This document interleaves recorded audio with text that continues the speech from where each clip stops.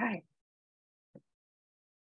Awesome. Well, y'all, thank you again so much for coming today. Truly excited to get to know all of y'all and really glad that this is a small group. So please ask questions throughout, drop them in the chat, come off mute. Definitely this is your time to really get that support and get those questions answered. We are going to cover a lot today. And so again, don't feel like you need to memorize anything. This is recording, so I will send it out.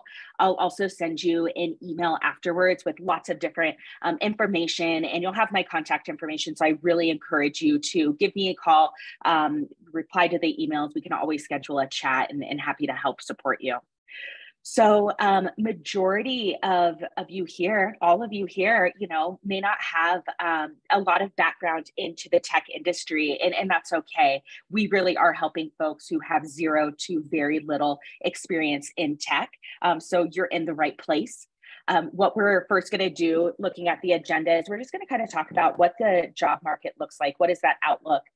Then we will break down what are those no-code roles that you can get in the tech space. So sales and customer success, digital marketing, operations, which is project management, and then product management. I will also then pause for questions at all of those points, but we'll definitely have another pause for questions before we get started into, hey, how can School 16 support you, and what do those next steps look like? Okay. So I've worked with tons of students over the years who are considering making a career change into tech. And one of the first things they ask me is, did I miss the chance? Is they all think that it's oversaturated, or we're in a bubble. And we definitely get that a lot more as we hear about those layoffs at some of those high profile companies like Netflix, Meta, Google, et cetera. However, that's just not the case. And the numbers here are really showing that. The layoffs that you hear about, I don't want to downplay at all, because those are very real. However, overall, we are seeing a net job growth in the tech industry across the board. CompTIA in December, they put out a report that showed that in that month in December, they added 17,600 workers to the industry, making it the 25th straight month of net employment growth in the tech industry. So even though we hear about all of those layoffs, we are still seeing a net growth. We love to cling to those big stories when it comes to layoffs, but if you're not part of the industry, you also just don't realize how many tech companies exist and how many you probably have never heard of. So tech doesn't just mean social media and streaming services. Think about cloud-based companies, ed tech, fintech, fashion tech. Aaliyah, you were talking about kind of using your social impact. So ed tech is a great place that we see a lot of folks who have worked more on the humanities side find a space in tech. Really, any industry, if you add tech behind it, you're almost guaranteed to find a small, medium, or large company that exists and that's hiring and growing. We're also starting to see a lot more opportunities when it comes to AI, which is definitely going to benefit employees as they seek job opportunities in the industry. So that's been really exciting. We also see salaries continue to rise for all of the jobs in the tech industry, but especially for folks with 3+ years experience. So Hired.com, they put out a 2022 State of Salaries report, and that was where they found that when you start to get that traction in the industry, that's where you really can start seeing those salary increases. So I like to note that it's just important to start making those career moves now so that you have that financial flexibility the longer that you're in the industry. It's also important to remember that all of your academic and previous work experience counts, even if it's not directly related to tech. So it's really about framing that experience to make sense for the tech job you're applying for. Okay. So also a lot of people assume that the only jobs in tech are for software developers and other technical roles. I'd mentioned AI, and there's a lot of opportunity for those more technical positions, but every company needs a sales team. They need a marketing department. They need operations, so somebody behind the scenes, ultimately serving the growth and development of the company. So really today we're going to focus on those non-technical roles. Oop. There we go. So every company, they need a team that's going to drive the business and retains the business. And in the tech industry, you're going to see the sales department broken into two parts: before the deal closes and then after the deal closes. So job titles such as business or sales development rep, account manager, account executive, these are going to be the employees who are responsible for bringing business in the door and closing the deals.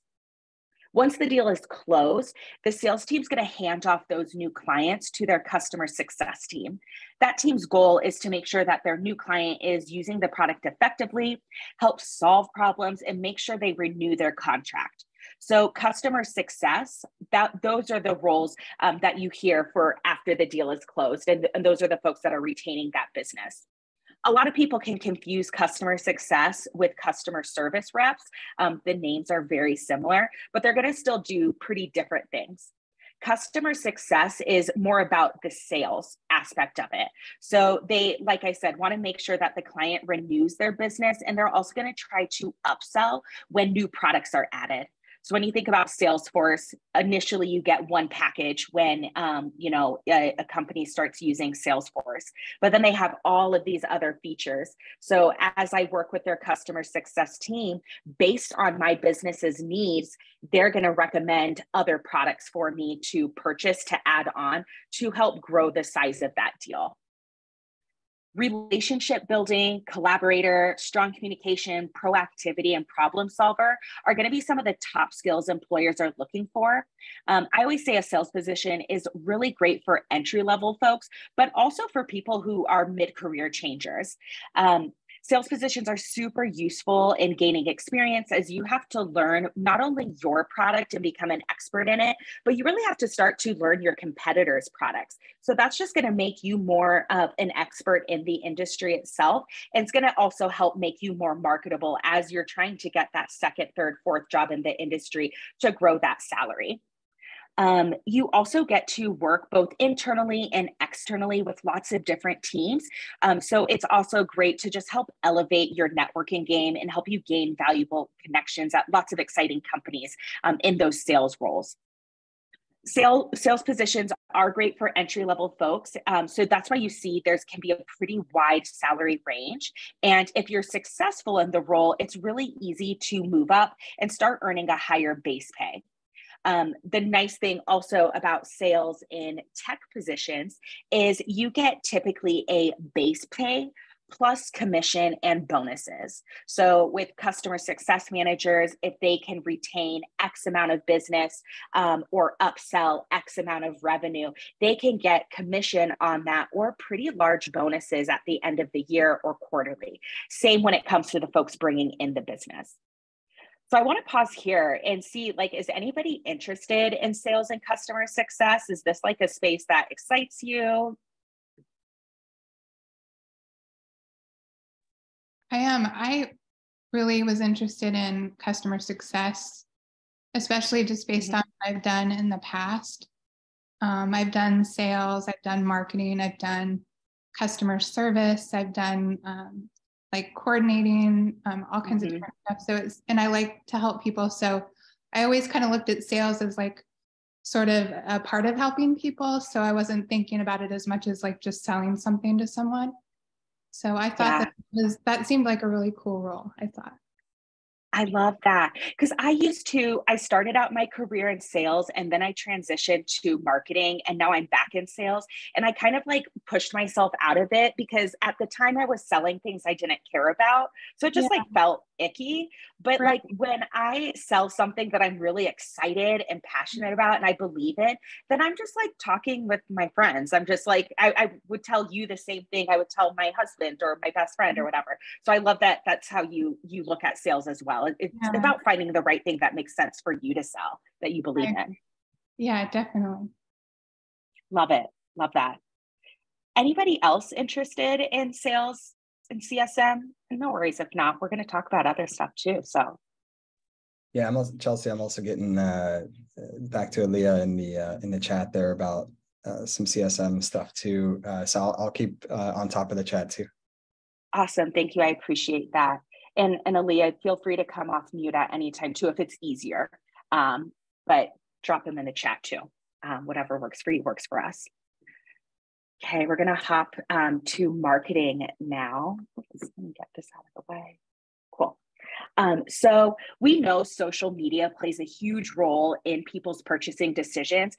So I think a lot of folks instantly think that, oh, I have a really great personal social media page. I can help a tech company grow their brand. However, that's not always the case. And digital marketers, they're not just creative and know how to put together an aesthetically pleasing Instagram grid. They're also strong copywriters who love digging into data and analytics. Digital marketing is what consumers see before a salesperson even calls them on the phone. So they're responsible for brand awareness and really driving leads to the sales team. They do this through social media, email marketing, SEO, which is search engine optimization. They do it through influencer marketing campaigns, as that's a really big space now as we see TikTok growing tremendously. They collaborate with developers as well to build user-friendly websites and so much more. So definitely, if you love social media and you have a really great personal brand, this could be a great space for you. But I think it's really important to just note how broad marketing is. And like me, I did a lot of marketing in my past. And if you were to look at my social media, it's trash. I don't focus on that. But I can put together a grid and strong copy and, clickable a strong clickable campaign for a social media for a company. So don't sell yourself out if it's not something that you do personally, but also know that if it is something that you're strong in personally, there's a lot of different avenues you can go to with marketing. Some of the job titles that you'll hear is content marketer, influencer marketing campaign manager, product marketer, digital marketing specialist, email marketer. All of those words are kind of going to be the words that you'd search for as you look for those jobs. When we think about transferrable skills, writing and editing and the ability to make data-driven decisions are top skills that employers are going to look for in marketers. They want somebody who is able to multitask, is creative, adaptable, and a strategic thinker to be part of their team. I also want to state again, creativity it's having that baseline design knowledge is super valuable to have if you are joining a marketing department, but creativity is so much broader than that as well. When you think of sales, it's, hey, I need to be creative with how am I engaging with my customer? That's creativity. So creativity isn't limited to, again, just being able to throw together a beautiful ad and being able to design that.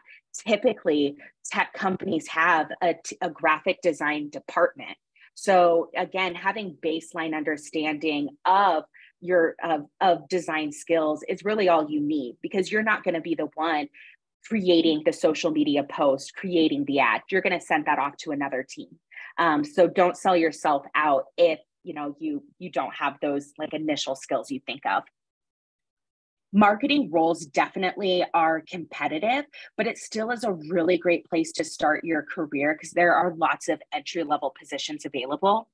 If you don't have experience, I always encourage folks to reach out to your local coffee shop, a small business, maybe even the current company that you work for if they don't have a strong social media presence, and just run their social media pages to get a taste of what that entry-level position looks like. Start thinking about hey, I posted this, I got 0 likes. Now, what am I going to change? Because that's then getting into that A/B testing. That's getting into those data-driven decisions that you're going to want to have experience doing when you're applying for those roles. So due to the importance of marketing and brand awareness, you really can have a long career in marketing at large. Because at large tech companies, they have huge marketing teams with massive budgets. So you can see salaries going all the way up into 6 figures, but you can also work at a startup and gain so much experience and still have a really strong salary as well. So don't think that you have to go to a large tech company to get those big salaries. That can happen at a small startup as well. I want to pause here and see if this is an area that interests any folks.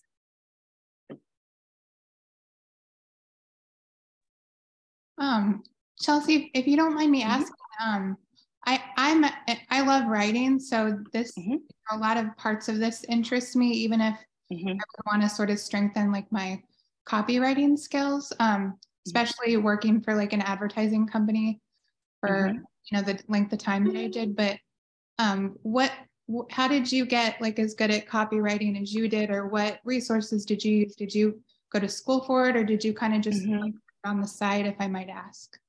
Great question. I guess I've always enjoyed writing. Just in school, I did really well. So I think for me, it not necessarily comes naturally, but like I enjoyed reading. So I had like, I kind of learned from like the different like authors that I would read, and then I would play around and practice growing up with my copywriting skills. So that was, I think in that sense, it was just like a natural segue for me to start getting into writing. I then was at a job that I hated. So I quit and I'm like, I'm going to be a freelance writer. Right. And that's where then I really started to challenge myself more okay, how many different voices can I speak in? What companies do I like writing for? And I ended up getting a long-term contract that turned into full-time employment with a marketing agency. So then working with them, they really helped me kind of figure out how do I change my tone, my voice to match the client that we're working for. I would also have really long discussions with my client of like, what is the voice that we're going for here? Okay. During that time, I realized I don't like writing in any voice other than my own. So I realized also freelance writing isn't for me long term. I realized it was really pushing me outside of my comfort zone and not in a way that I wanted to grow in. Sometimes it's good to be pushed outside of your comfort zone. I wasn't really in the mood for it. So that's when I slowly kind of started pivoting my career again. And I still was working in like a communications marketing role, but got with this company that it was a nonprofit. I worked as an advocacy manager. So I started helping with organizing, which is kind of like sales in a sense. You're building long-term relationships with folks. And then that got me into tech. So that's like a long story. Is that helpful? Yeah, thank you. And Heather, I'll jump in super quickly too, because I know we have other stuff to get through here and we're getting close to time already, so I'll be super fast. But I also did a ton of copywriting, content writing over the years. I actually had the English degree from my background, so writing has always been an interest to me, and I have some formal training in writing, but it is completely different when you're writing for business purposes than when you're creative writing poetry major, which is what I was before. So there's something to a formula though, and I will say like some of what you find as you get into copywriting is there is some of it that's formulaic. There is an amount of characters in a subject line that will be more likely to convert an audience to open an email, or there is a word count that's appropriate for an email to get the most likelihood of conversion. There are lengths of content written posts that are most likely to be read and consumed and shared, and there's certain topics that are most likely to attract people. So you start to understand some of the formula behind it. And I think, if you start paying attention for that, looking for that, reading articles and things like that, you can start actually figuring some of that stuff out ahead of time and practicing anytime that you really want to. And just, have that keen eye, though, as you go forward, as you're looking at marketing from different companies and how do they market their products and how do they position things? And do you find similarities in thematic sequences that it seems like some of them are using? But, all of them use like email marketing drip campaigns. That's one area where you can definitely do copywriting. There's site copywriting, as Chelsea said, like you really have to understand the voice of the customer and the kind of persona that your business targets, or the personas that your business targets, so you can understand how to write to that audience and how to communicate value to that audience. So there is like something that's, logic based in the writing process, which I think is also, as critical sometimes as the creative portion of it. So I also wanted to highlight that part of it in case that's of interest for you. Yes, thank you so much. Of course. Yeah, really great question. I always am a firm believer of also being inspired by others' work. So if you know the industry that you're in, or want to get into, so let's say you want to get into fintech, start looking at fintech companies. What is the copy on their website? What are the social media posts that are getting a lot of likes? Because it's not just about followers, it's are people engaging with that content? Sign up for their email drip campaigns and just getting a sense. And you'll start to see that every fintech company probably has 10 buzzwords that they're using. So you know that when you get to the interview process and they're like, hey, for the interview, we want you to create an email drip, 10 buzzwords off the bat that you need to add into there because everybody else is doing it. So it's not like copying what others are doing, but we're being inspired. And you see a similarity between lots of companies and the way that they frame their message. So, yeah. Thank you. Yeah. Really great question. Appreciate that. Okay, so operations, project management. This really is such a necessary, critical role for any organization to survive. And tech companies have dozens of projects happening all the time, and they really need to rely on project managers to ensure that those projects are completed on time and successfully. Projects is a very broad term, and it really can mean so many different things, from internal to external work, supporting multiple departments, working directly with the CEO. But regardless of the project, the operations team needs to be organized, be able to wear multiple hats, and they're usually going to be behind the scenes, making sure that things are running smoothly. So I think of like an example of a project that they could work on is, let's say you work for, I don't know, Zoom. You work for Zoom, the platform that we're on, and they have a customer relationship management system that has all of their customer base. But they're realizing that this CRM system is no longer serving their needs. They're at the package limits. So they're going to put their project managers on to say like, hey, we need a new CRM system. Figure that out.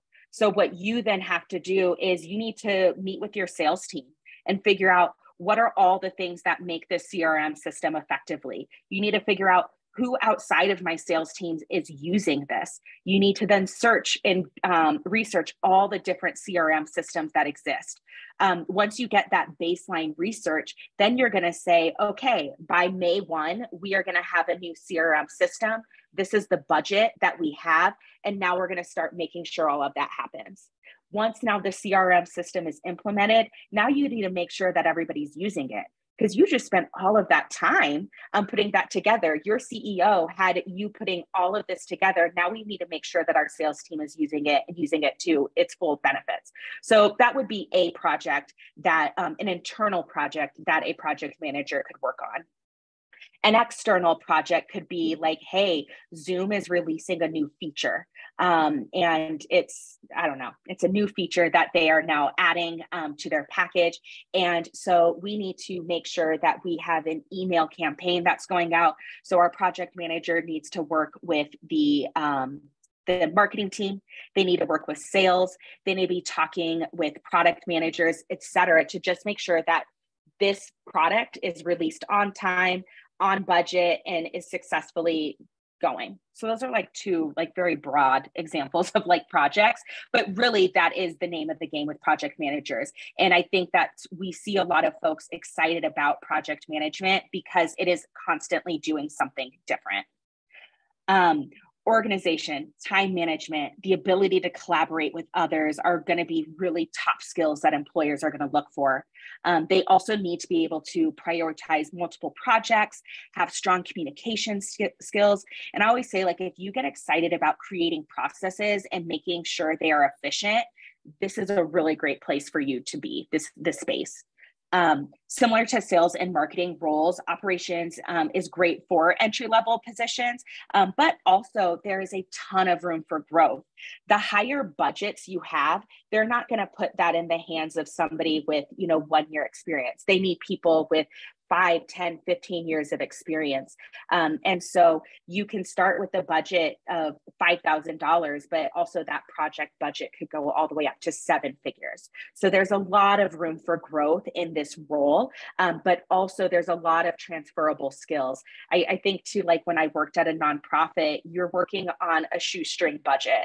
And so you're just naturally managing lots of projects and getting shit done ultimately. And so even if you don't have the traditional project manager job title at a nonprofit or as a teacher, you have so many transferable skills that still can make you eligible for a mid to senior level project manager role. Questions about operations, project management? Is this something that any of y'all feel drawn to?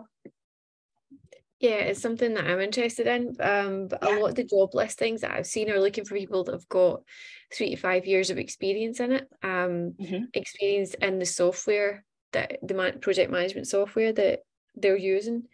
And it's kind of hard to get experience in the software if you're not actually doing the job.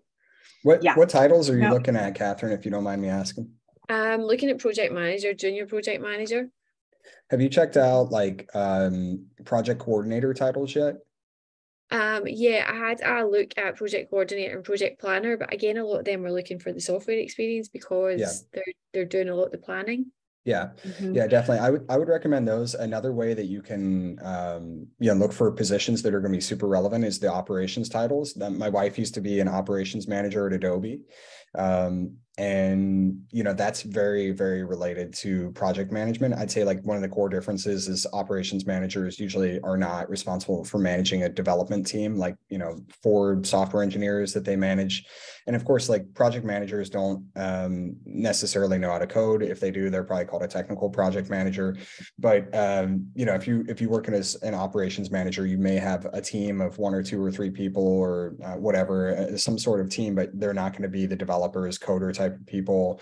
It's all going to be project based, where you're probably doing stuff that doesn't require any kind of like changes to software, updates to software kind of stuff. So those can be other ways that you can get started in something that's going to be a direct pathway into project management without having quite as relevant experience sometimes. So ops specialist, ops associate, ops manager. My first title in tech was ops associate, and I managed an internship program, which is kind of a big project, and did some other like special project stuff for this organization that I worked for. But that's how I got started. Then I moved more into the sales and marketing direction. But definitely that was a good way to get into that space if I wanted to keep going in that direction. I just ended up having a lot of success in a different area in that organization. But I'd say that's definitely something I would check out. As for, like the job listings things, there's probably 10 bullet points on any given listing, let's say, and like you'll maybe qualify 5 or 7 of them or 4 of them or 6 of them or whatever it is.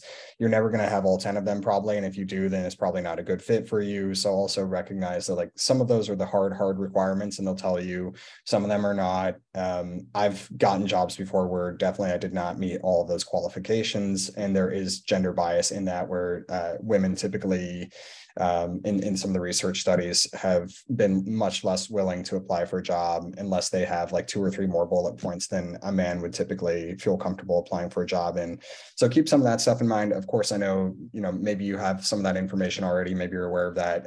Of course, there's also the hard requirement stuff to it, but don't get too discouraged. There is a pathway. And like I mentioned in the chat there too, my brother came from a background in landscaping and in like local e-commerce sales stuff and some like more entry-level kind of positions and positions that had nothing to do with it. Broke in by doing a project coordinator role at a web design agency for 2 years, moved into full project management positions, had his companies every time pay for his certifications, never paid for his own certifications kind of stuff. So there are ways to get into tech, in different kinds of pathways. Sometimes you have to start a little bit more entry level and then move your way up from there. But as I also noted in the chat there, he's making a strong 6-figure salary. So he's super happy. He's got great benefits. The kind of career that I think like all of us, when we first start a new career change, that's the kind of thing that we look forward to.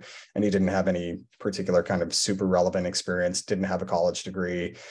So, there are possibilities to break in regardless of background. It's harder that way.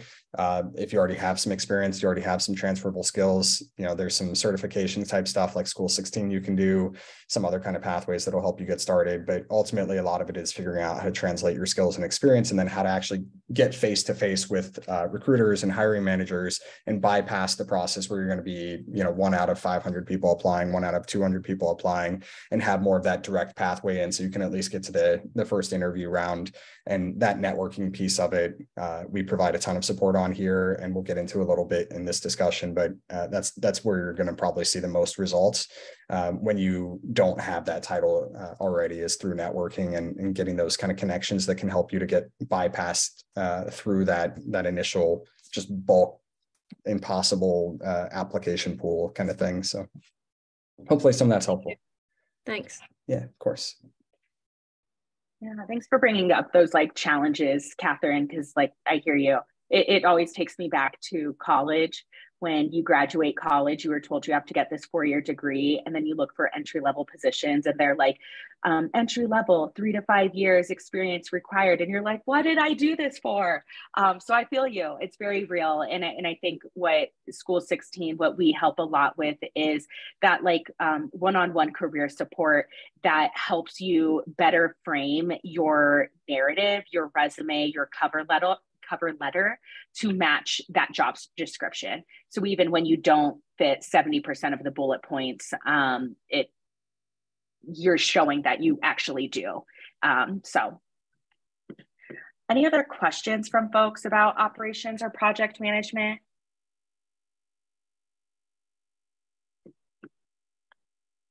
Okay, we'll keep her moving. So last but not least is going to be product management. Product development teams are responsible for understanding customer needs, creating something new, and bringing it to the market. So they are responsible for entire business lines or building significant new features to existing products. So I always like to think about when Instagram first came out to what it is now. Product teams worked really closely with software developers to build out Instagram stories, to build out Reels, all of those new features that they had. Besides choosing what to build, they also communicate the benefits and measure the performance of the product, which is really crucial duty within any company. So after Instagram stories was built out, project managers had to dig into the data to make sure people are using the feature. And if not, they need to figure out why. So similar to a project manager, they're collaborating with sales teams, marketing departments, developer teams, as well as the leadership team on a consistent basis. Product managers are really important to every tech company. So we typically see folks with several years of experience land this type of role. This does not mean that there's no pathway for you to get there. So if product management, product marketing management, all of that is really exciting for you, we encourage folks to start in a project manager or sales role. And that way you can work your way up. Because as I've already mentioned, sales and project managers, they're working with every department on the daily. And so you're getting an understanding of what those needs are. You're communicating closely with your product managers. So if I am on the retention team, the customer success team at Zoom, and I'm seeing that clients are falling off and they're not renewing their business, and they're all telling me it's because this feature does not work, I now need to talk to my product manager constantly and give them that feedback so that they can work with the developers to make those edits so that I'm not losing the retention of my clients. And so product managers are really important, but there's a lot of different entry points to get to that product manager role. We see some of the top skills for product managers are going to be problem solver, communication, analytical thinker, and then also somebody who's very strategic with the decisions that they're making. Product managers typically have some of the highest salaries in tech when you don't have to learn how to code because of the autonomy level in the role as well as the experience required. So that's why you're going to see those salary expectations starting up higher than that we've seen with other roles. And it's because product management is not something that entry level folks are getting into. Therefore, the salaries reflect that.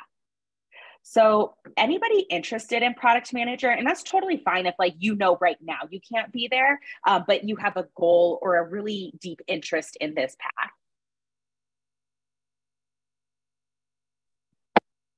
Interested in doing it long term, but I saw product management as a way in. Mm-hmm. Or say that again, you kind of cut out, I'm sorry. Oh, you had cut out, so I didn't hear all that you had said. I'm sorry, Catherine.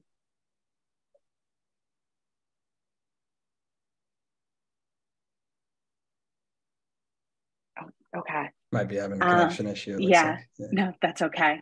But yeah, anybody else like interested in product management or just have questions in general about product management? What do you think, like, as far as like certificate, like what would be a good certification if you were going to get that would go towards, would it be like a project management certification that would, and then like you said, experience that would kind of lead you to the product management role? Yeah.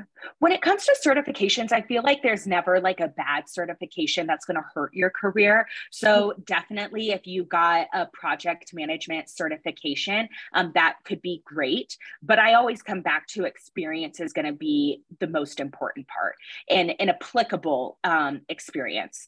And so if you come to a program like School 16, and we'll talk about it here in a second, but we really work on real life projects. So people are working on actual projects that you would do on the job.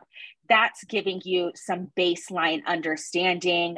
It's starting to give you the language that you need to be sharing these skills during interviews. And it's going to help employers be like, oh, I don't have to do as much training with them. Like, sure, maybe they did this project in a program like ours in an insulated project, but they got that framework that makes it a lot easier to onboard, Heather, than it would be to onboard so-and-so who didn't do a program like School 16 that gives you that project-based learning. That's the word I was looking for. Ooh, my words are not working today. Is that helpful? Yes, thank you. Yeah. And then Aaliyah, I saw that you're interested possibly in product management. And again, just based on what you had said in your intro that you've worked in nonprofits, I really just have it's like nonprofits and social workers and teachers, they work in so many different things. They do so much that their skills are very transferable. So didn't know if you wanted to add something, Aaliyah, off mute or. Sorry, yeah. I actually had two like pseudo producty roles within nonprofits. I think I just get really intimidated when I think about how to transfer that. Like both times I was working with the nonprofits to develop an app to be used for like programming purposes. And so I feel like testing that app, like making sure it works, managing the team, like doing the user training, like all of that, I feel like is related to product management. So applicable. Yes.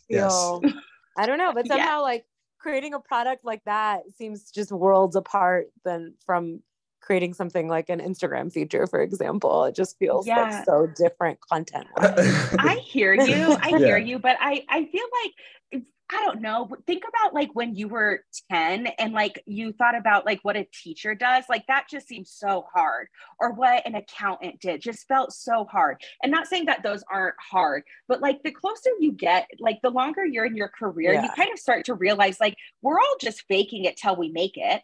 It's not like it's not Bill Gates that is running the Instagram feature and the product design. And if we put Bill Gates in that product management role, we can be intimidated, but it is just somebody like you that is building out that feature with a team of folks. And so I always try to remind myself that when I'm starting to get intimidated in these roles, because even the way that you shared that experience was like, oh, Aaliyah knows what she's talking about. You're using even the right words that if I were an employer, like looking for a product manager, I'd be like, ooh, okay, she knows what she's talking about. She's done testing.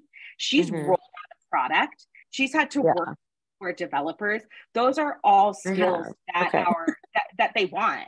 And going back to like our career coaches, which I kind of touched on, that's what they're there to do, is they're there to really help you figure out what is the language and the words I need in my resume and cover letter to get to that interview. And then, oh shit, I got the interview. We're going to do now a mock interview. And Aaliyah, I'm going to ask you every question that can come up during that interview. And then I'm going to give you feedback. And then you're going to feel more confident. And then once you get the job, like you have a community of career changers at your disposal, like joining a program like us. So everybody's kind of in that same boat of like, I'm underqualified, but you're not. Yeah. Aaliyah, I want to add to that and just say too, like there's the point Chelsea made about like how impossible something feels. Like I actually used to think it would be impossible for me to work in tech. I used to think like some of my friends got into tech. They were the geniuses that I knew in high school who actually like studied coding and stuff back then in 2003 or whatever, like, so it was like, oh, wow, these people got into tech, but they were like perfect score on an SAT type of people. So like, can I really work in tech? And then you start to see, okay, there's a bajillion different companies out there too. And so that's the other thing is like, yes, like maybe today, when you think about like, what if I worked at Instagram as a product manager? That's very intimidating. That's also like, as somebody getting into nursing school right now, saying like, if I work at Johns Hopkins, as my first job, or Cleveland Clinic or something, like that's going to be a real butt kicking. Because I mean, it probably would be, right? Because it's your first job in the field. So there's also that piece of it, which is like, I have 150 product managers, to Chelsea's point too. Like we have the career advisors who can help. There's also people within our networks, because like Chelsea used to work in a coding boot camp. I used to work in a coding boot camp. I also used to work in a data science boot camp. The instructors here are really well connected. The mentors here are really well connected. They do these jobs, right? So we have this huge network of people we can help to introduce you to as well. And, I'd say again, like 150 product managers in my network, most of them do not work at a FANG company, right? So, there's like I know a product manager who works at John Deere, the tractor company, develops products for them. Like you could be in any space. I used to know a data scientist who worked at Smucker's, the jam and jelly company. You could do this stuff kind of anywhere. But I'd say like, that's the other thing with thinking about these like big tech company jobs, like everybody prioritizes those. I used to think it would be really cool. My wife has worked at Google. She's worked at Adobe. She's worked at Bloomberg. So she had some of those big company jobs. And I was always in the like really small startup space. And there are definitely pros and cons to both sides. And I will not probably move in that direction because I like the startup space. I like the kind of agility within my role, the ability to take on different kinds of responsibilities and to wear the different hats, that kind of stuff. But I also love this kind of like energy and growth and excitement that comes with working in a startup. And, sometimes working in a corporation is very meeting heavy and very bureaucratic. And, there's definite downside to that. There's the upside, of course, which is, the stability and some of the benefits can be better. Although if you're at a well-funded startup, they'll be the same anyhow. But, it just kind of depends what you thrive on. But I'd say like also worth noting and considering, and then, kind of like level setting when you think about the fact that there's probably like millions of these product manager jobs. And again, like to Chelsea's point, like everybody's just a human being. Like all these people that I met who became data scientists, and they're now like principal data scientist or lead data scientist or senior software engineer or whatever, the people that I've met like 5, 6, 7, 8 years ago, and they're like advanced in their roles. Or like, I know this guy at GitHub who's a director of technical enablement, and he was a teacher before when I first met him. So, like these are just regular humans, just like us. And they just make a career change and they build their skills in a certain area, and you hone in and you build your niche and you get really good at it and you specialize at it. And then you can start moving around to different places. And that's how my brother went from, again, like being a project manager, really small web design agency. And then now at one of the most well-known, largest consumer goods companies in the world with a huge salary. So, there's all kinds of like starting points and positions and ways to break in, and companies and company kind of sizes and verticals and everything to consider. So anyhow, just food for thought there. Thank you. Of course. Love it. Okay, so the next slide is like questions. So I want to pause here. Like we can keep the conversation going on product management, but really we could, like, if other questions have popped up, about sales or any of that. Any questions? We'll get into like more about who School 16 is, so you can save those questions if you'd like, but yeah.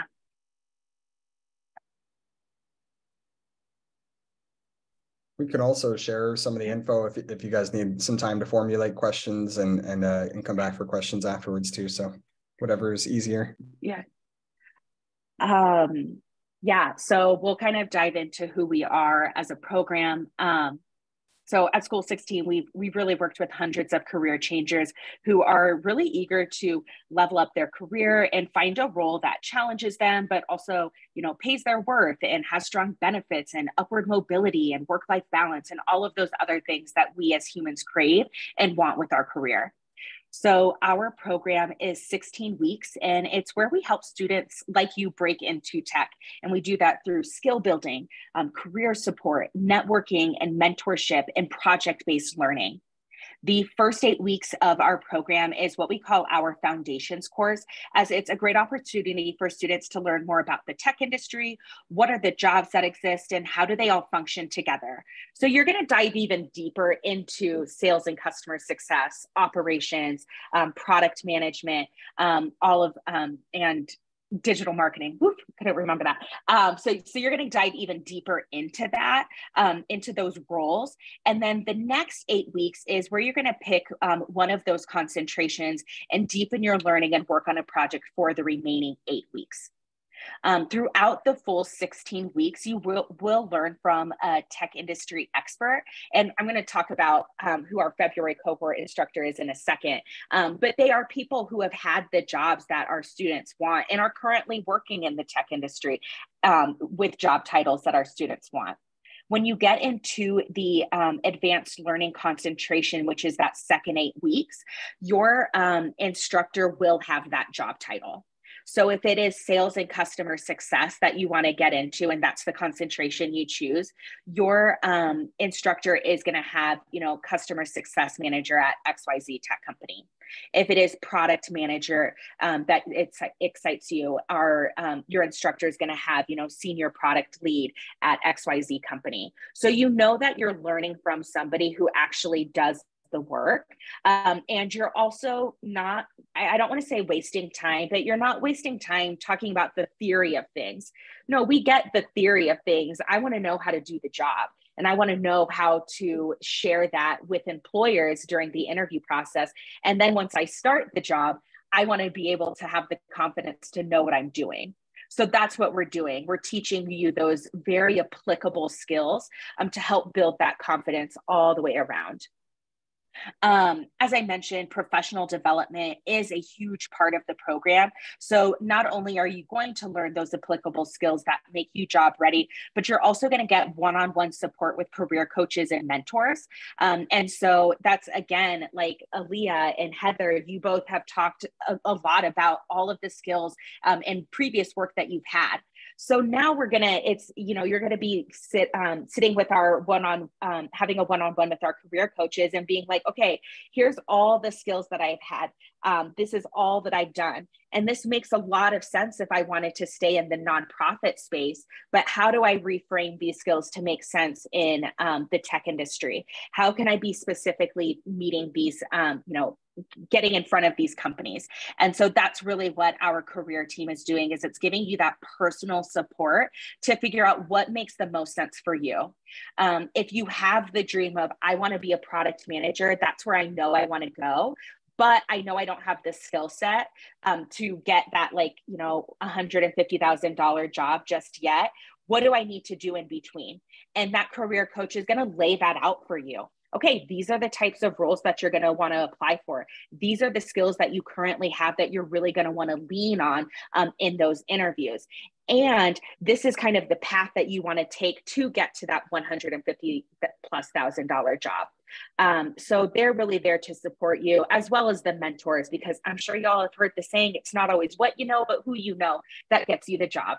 And so having that community to lean on, to build off of, to connect with, to understand what were the mistakes that you made that held you back from getting this job sooner. What should I do? What shouldn't I do? And, oh, hey, I see your company's hiring, hook me up. So those are the network opportunities that we provide for our students, the resources that we give you on top of the skill building. And we think that we know all of those things are what will get you the job at the end of the day, and do it in a much more supportive space where it doesn't feel as scary, because all of us are career changers. And so we all can learn from each other. Tolu, he is our instructor for our February cohort, and he's wonderful. As I had mentioned, we have experts that lead our cohorts. And so he is a customer success manager at Google. He's going to be leading the foundations course of the February cohort. So again, that's going to be those first 8 weeks. He has been a instructor at School 16 for several of our cohorts. And he is so truly very passionate about helping folks who want to make a career change into tech. So he really is all about teaching you, that baseline knowledge that you have to have, but also helping build out those connections so that you can start applying for jobs while in the program, because at the end of the day, that's what you want to do. You want to get a job at the end of the day. We're going to host a Q&A with him next week. So I'll send y'all an invite tomorrow. So definitely register to attend that. He's one of my favorite instructors, and I have not even known him that well. I just see the immense support that he provides our students in Slack. I see the surveys and feedback. So I'm really excited to host this Q&A with him. So definitely, if you are considering joining School 16, and even if you're not, I still think it's going to be super valuable to get some insight from him. Last but not least, our application process. So again, I'll send this information to you tomorrow. But what you do is you would head to this website here to apply to our program. Takes about 5 to 10 minutes tops to apply. Within 1 to 2 business days, you'll hear back from Josh or myself if you've been invited to an interview. If you are, we encourage you to schedule that immediately. The interviews are 30 minutes over Zoom, and they're just an opportunity for us to get a better understanding of what are your professional goals, and what are you hoping to get out of the program, to make sure that we can meet you where you are and support you in that journey. So it's just digging a little bit more into your background. After the interview, then you would find out if you're accepted into the program, and then we would help you with those next steps on enrolling. Our next cohort starts Monday, February 27th. However, for the first time ever, we're doing an early bird discount to students who, apply, are accepted and pay their deposit by February 17th. So our tuition is $59.50, but if you do all of those steps by February 17th, you're automatically going to get $1,000 off of your tuition. We still have scholarships available for students, so you can use that. You can get the early bird discount plus still getting a scholarship. And then we have lots of different payment plans for our students that depend that range anywhere from 3 months all the way up to 30 months, depending on your credit. And so definitely, if $49.50 scares you off the bat, that's fine. There's a lot of payment plans that can make that a lot more possible for you to do today. All of our classes for the full 16 weeks, they take place 2 nights a week from 6 to 8 p.m. Eastern time. So we are a part-time program. We know at the end of the day that y'all are still working, you still have bills to pay. And so we want to make sure that our program is accessible for students, for all of our students. So classes are 6 to 8 p.m. Eastern time, 2 nights a week for 16 weeks total. We are, because of this early bird discount, I know that it's definitely adding a lot more excitement for this February cohort. So I do highly recommend that you apply, ASAP. So definitely apply tonight if this is at all of interest to you. We definitely would love to help support y'all on your goals. So with that, I'm going to stop sharing my screen. And we are way over time. So I so appreciate the folks that have decided to stay on. But I want to kind of stay on for another 5 minutes to see if y'all have any more questions. So I don't have a question. It's more just kind of